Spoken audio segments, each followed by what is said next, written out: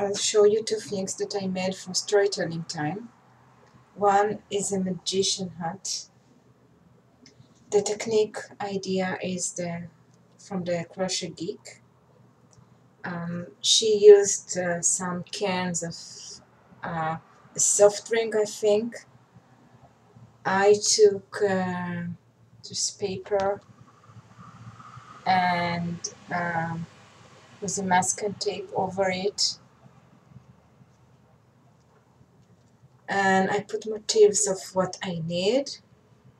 Wrote something, drew a few things. Here is, I hope it looks like an apple, and there are stars on it. So this is one thing. I think I will need to iron here the ends, because it doesn't look so well now. It will do better after ironing it. Okay, now the other thing is a sausage, and this is for a story that maybe you know, about a man that was asking. He had a few wishes and he was asking for a sausage, and his wife was angry, so she said, I wish this sausage will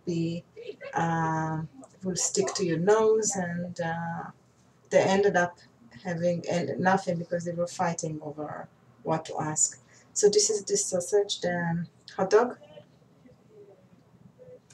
and this is, well, now it's not fixed, but you can tie it around the head of the child, so this will be on the top of the nose like that. That's all for now.